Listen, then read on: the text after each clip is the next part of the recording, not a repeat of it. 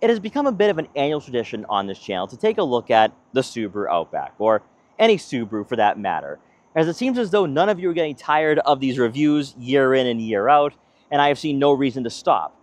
The Subaru nameplate is synonymous with the Northeast, much like Dunkin' Donuts is, so it only seems right that I come back every year to take a look at these vehicles. But the 2025 Subaru Outback is a bit different, and in fact, there's a lot more value at play here for this model than in the past. Now, I know a number of you are going to be asking and saying, but Mike, it looks like the same Outback as last year. Also, when you take a look at the interior, it's the same technology. So what's different? Why is this more important than last year? Or why is the 2025 model so crucial? Well, we're taking a look at the premium trim. And for 2025, there's a lot more standard equipment, but also optional packages that makes this one heck of a value in the two-row crossover market under $40,000. And that's why I am here. We're going to take a deep dive into the 2025 Subaru Outback Premium, take a look at what's offering in regards to its optional features and standard equipment, and also to see why, if you are looking at buying a two-row crossover that is practical, versatile, and capable, then maybe taking a look at the Subaru Outback might be a great decision. Now, before we get in this video, I want to give a huge shout and thank you to Subaru of Wakefield in Wakefield, Massachusetts for letting me come down here to check out the Subaru Outback once again. Their link will be in the description below, so you can check out their extensive Subaru inventory. So as always, let's begin with pricing. The model we have today is the Premium, coming in at just over $31,000. But more importantly, for the Premium trim, you have two optional packages to choose from. Optional Package 13 and Optional Package 15. Both completely change the value proposition of this vehicle in more ways than one. When you're comparing both packages, it might come down to one feature over the other that make you choose going with a more expensive alternative rather than just going for Option Pack 13. So with both packages, you get blind spot detection and rear cross traffic alert along with lane change assist. Also keyless access and push button start, hands-free power liftgate, a power moonroof, and for optional package 15, you do get a navigation system. Now, what is interesting about the 2025 model year is that with the Premium, you get onboard navigation as an optional feature. But just above the Premium is the Onyx, and the Onyx doesn't come with onboard navigation. Is that a make or break deal? Probably not, but I just think that's really interesting for this particular trim that we have here today. Now, in regards to the exterior design of the Outback, nothing's changed at all. So same cladding, same features such as the super symmetrical all-wheel drive, which does come standard across all trims for 2025. You have LED fog lights as well. And you will have, for the Premium, gloss black side mirror caps. And with our model being equipped with optional package 15, those side mirrors will have blind spot detection and rear cross traffic alert. They're also heated, power adjustable, and they can be folding. Then as you make your way around to the back, once again, nothing different at all. Same bumpers, same taillights, which are not LED, and also the turn signals aren't LED either. But it's the same old Outback that you all know and love. In regards to tire size, you have 17-inch alloy wheels with the Premium, which I have to say is a great pairing for this vehicle. They are wrapped in Yokohama all-season tires. And with the suspension as soft as it is, it's one of the most comfortable crossovers you can buy in this market. And I think that is what makes it a great family-friendly option and alternative. Then beneath the hood, you are going to have a 2.5-liter boxer 4-cylinder engine, producing 182 horsepower and 178 pound-feet of torque. As always, it is paired with a CVT. Better yet, super symmetrical all-wheel drive does come standard. And as with all Subarus, you do get 8.7 inches of ground clearance for year-round versatility and capability. Now, with the 2.5, I know some people will say, oh, you gotta go with the 2.4, you gotta go with the XT. I don't actually believe that with this model. I think with the 2.5, you'll be more than happy with this power output, and also it is pretty responsive for what it is. Then in regards to fuel efficiency, you're looking at right around 26 miles per gallon in the city and 32 miles per gallon on the highway, which really isn't bad for a naturally aspirated engine such as this. Stepping inside the Premium, you are greeted by a very impressive cabin that, for a lower trim for 2025, you do feel as though you're receiving quite a lot for the price. Now, of course, we do have some optional packages equipped on our model today that does change things up, especially with the push button start and keyless entry. That alone sets the tone for what this vehicle is all about with optional package 13 or 15. But with the seats, with them being cloth upholstery, It can be hit or miss. Sometimes they're too firm, they're too stiff, they're not comfortable. They actually provide a decent amount of bolstering and support. Better yet, they are heated, 3-level heated by the way. The driver's side is power adjustable with lumbar support, whereas the passenger will have to manually find their ideal seating position. Now, for the rest of the interior, nothing is too different here at all. However, there are some embedded features that I do like on the premium trim. So as always, you will have your analog gauges with a small information display in the center. Now, of course, you can scroll through this information display, go through different statistics such as your fuel efficiency, your tire pressure monitoring system, also, of course, outside temperature. But when you do opt for optional package 15, you also get traffic sign recognition. That is typically reserved for higher trims in rivals and competitors. I love to see that, especially if this vehicle is going to be your family hauler, or maybe you're given the keys to a young driver in the family in this vehicle. Maybe they'll follow the traffic laws and the speed limit, but that goes hand in hand with the eyesight driver assist technology that does come equipped on the Subaru Outback Premium. You're also going to have adaptive cruise control and lane centering, as always, for a vehicle in the Subaru lineup. You're going to find the buttons on the left side of the steering wheel that control your information display. Also, of course, you can scroll through different radio stations and then the source, such as AM, FM, and Sirius XM if you have that equipped on your model. Then taking a quick glance over to the infotainment system, you will have an 11.6-inch touchscreen with wireless Apple CarPlay and Android Auto compatibility. And since we do have optional package 15, we have onboard navigation as well. Optional is a wireless phone charging pad going hand in hand with the wireless Apple CarPlay and Android Auto. You're also going to find USB and USB-C input along with an auxiliary outlet. Then you will have dual zone climate control for the premium, another great feature to have, and we're seeing that become standard across a lot of trims in the Subaru lineup. You have physical buttons and dials for the front and rear defrosters and volume and tuning. One feature that has been added on to the Subaru Outback very recently is valet mode. So just put in a PIN code, and that way when you are going to a restaurant or a hotel, the valet won't be speeding off in your Outback. Now, some of you might be saying, oh, I wish they didn't have a tablet touchscreen in the Outback, but I do think it becomes second nature to use. I find it to be very easy and simple being a Subaru owner myself with a Subaru WRX. Now, on this screen, you are going to find some icons that you can activate the auto start stop system, auto vehicle hold, also, of course, setting up your wireless Apple CarPlay and Android Auto compatibility. But also you have your vehicle control system. So you can turn off your vehicle dynamics control, which that's basically traction control. You can activate X mode. You can go through your steering responsive headlights. You can turn that on or off. I don't know why you'd want to do that. Then, of course, you can turn off auto start stop. Then for your driver assistance features, you have your pre-collision braking. You can turn that off or on. I would leave that on, along with lane departure warning and rear vehicle detection, which is your blind spot detection and rear cross traffic alert. Not all premiums have this equipped. That will be part of optional packages. And then wrapping up this infotainment system, you will have a rear backup camera with trajectory, as always, since that is mandated and standard. For the rest of the interior, next to your wireless phone charging pad will be an electronic parking brake.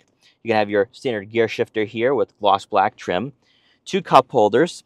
Then for the standard storage compartment, there's plenty of room for smaller items, such as a couple smartphones or gadgets. And above, since we do have optional package 15 equipped, we do have a power moonroof, bringing in some natural light to the interior. Then for passengers in the back, nothing different at all in regards to interior dimensions for legroom, shoulder room, or headroom. It's still very family friendly, and also better yet, with the cloth upholstery, it is pretty grippy. So I don't think you'll be swaying around back here on a winding back road. But also I think everyone, whether they're average-sized adults or smaller kids, should be comfortable in the second row. Back here, you will have 2 rear air vents to go along with the USB-C and USB input. And rounding out the second row seating area, you do get a center armrest with 2 cup holders. Then making your way around to the back, optional is a power liftgate, which I think is a must-have feature if you're constantly unloading and loading your Outback. Behind the second row seats, you are going to receive 32.5 cubic feet of room, identical to last year, so the same goes for when those second row seats are folded. On both sides of the rear cargo area, you will have some cubbies for some smaller items, such as a couple water bottles, car detail equipment, or maybe even a first aid kit. What you're also going to find too is your quick release latches that will conveniently lower the second row seats once you pull on them, so that way you're not manually lowering those seats when you are loading your vehicle up with some heavy equipment. Then beneath the floor mat, you are going to find a spare tire, so if you encounter a flat on your road trips or travels, you can fix that and be back on the road. And now that we've gone over everything, let's take the Outback out for a quick test drive to see how it performs. The Subaru Outback is one of my perennial all-stars in the two-row crossover market, mostly because of its great value, but also the fact that you do get the ground clearance of 8.7 inches and Subaru symmetrical all-wheel drive. It's one of the most capable daily drivers out there that you can buy under $40,000, while also being practical and very family-friendly. While a lot of people will point out the fact that you get the 2.5-liter four-cylinder engine and, of course, the CVT, it's not going to be the most compelling, dynamic, or athletic. However, what makes the Subaru Outback, I think, a great value, but also why so many people love these vehicles, is because it's competent and capable. With its competency, it's very smooth. This is one of the smoothest crossovers you can drive with a CVT. And also, with its capability, you have that off-road clearance. You have a vehicle that you can go through deep snow and mud that you're not going to find with a CR-V or Toyota RAV4. And the fact that you get all of that on a lower trim and at around $36,000 is why so many people choose this particular model year in and year out. In fact, the Premium does sell at a higher volume, and Subaru does make a lot more of these than any other trim, and it's really for a good reason. But I think a lot of us can get caught up in the fact that, oh, we have to spend a lot more to get the 2.4 with the turbo, with the more horsepower, and just have that engaging driving experience. But what makes the Outback so enjoyable is that it's not one-dimensional. It's not a vehicle that is just solely for commuting. You can do other things with this vehicle as well, such as going on those adventures and maybe going camping or skiing and snowboarding during the winter with no problem. But what I really appreciate about the Outback for 2025 is the fact that it is so well equipped. That for a vehicle under $40,000, you are receiving a lot of the bells and whistles that you would find in more expensive alternatives, such as the 11.6-inch touchscreen that I know some people do complain about, but the fact you get the onboard navigation, wireless Apple CarPlay and Android Auto compatibility, a wireless phone charging pad. I mean, you're receiving quite a bit here that you didn't get in the past for the Outback. And I think that's why this has become a go-to option for a lot of Americans, especially if you do live in colder regions of the US. By having a CVT that doesn't have this rubber band effect or has any type of droning is going to really maximize your enjoyment behind the wheel. And pairing that with a soft suspension, this is a suitable crossover for someone who does have a family or does travel quite a bit for a weekday job or weekday commute.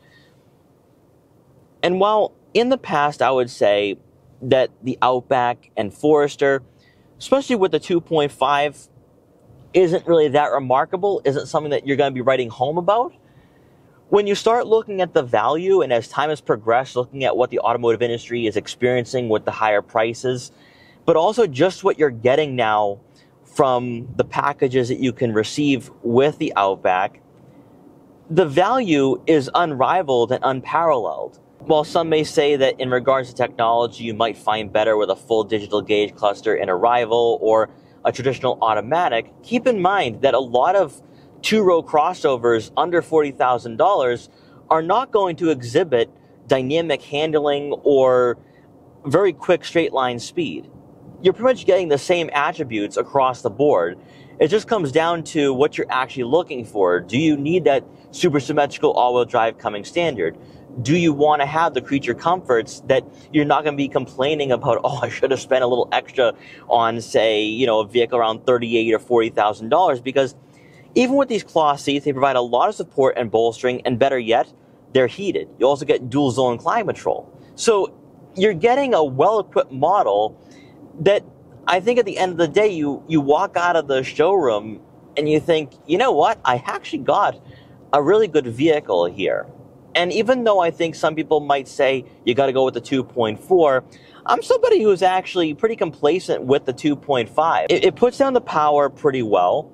Sure, it's not going to be, a vehicle that can do 0 to 60 in 5 seconds, but it's not going to be a slow or lethargic experience, which is why I think that if you are in the market for a two-row crossover that doesn't feel like a stereotypical two-row crossover like a Forester can feel like, with the higher roofline, but also it does have more of this traditional SUV feel, whereas the Outback kind of feels somewhat car-like and lift the station wagon-like. You're going to probably choose this at the end of the day. Personally, I've always liked the Outback more than the Forester, just because I think it gives you a lot more in regards to the driving experience and driving dynamics, not necessarily in regards to the handling or the straight line speed, but rather the seat positioning, the fact that it doesn't feel like a crossover, and you still benefit with that 8.7 inches of ground clearance, is why I think the Outback is a solid choice. Also, there's not a lot of vehicles that look like a station wagon in this market. So if you do want a vehicle that gives you that capability, gives you the interior space and overall practicality, while also still feeling like a car at the end of the day, I'd say choose the Outback. So in closing, after spending a few hours with the Subaru Outback Premium, I've learned here that this trim is the go-to, much like the Subaru Forester Premium is for the 2025 model. Subaru's going out of their way to give you a lot of value at an affordable price point. Now, even though some people might not go all the way with optional package 15 and instead go with an Onyx or a Limited, I say that what you're getting here for a lower tier trim, not only in regards to safety, but also capability with a ground clearance and super symmetrical all-wheel drive, you're receiving a vehicle that can pretty much do it all in regards to being a great daily driver, family hauler, but also a capable crossover in 2024. But more importantly, though, you don't feel as though that you're receiving a cheap vehicle in any way, shape, or form. Well, some of you are going to say, but you're missing out on the 2.4 and the turbo, and you're not getting some creature comforts you're going to find in the Limited and Touring. I'd say for a vehicle under $40,000, there's not much more you could ask for or desire or actually demand. And what we have here with the Subaru Outback Premium, I think is quite a lot to work with, and I think it makes it a very formidable option in the two-row crossover market. So guys, I hope you enjoyed this video. If you did, please like, comment, share, and subscribe for more, and I will see you guys next time.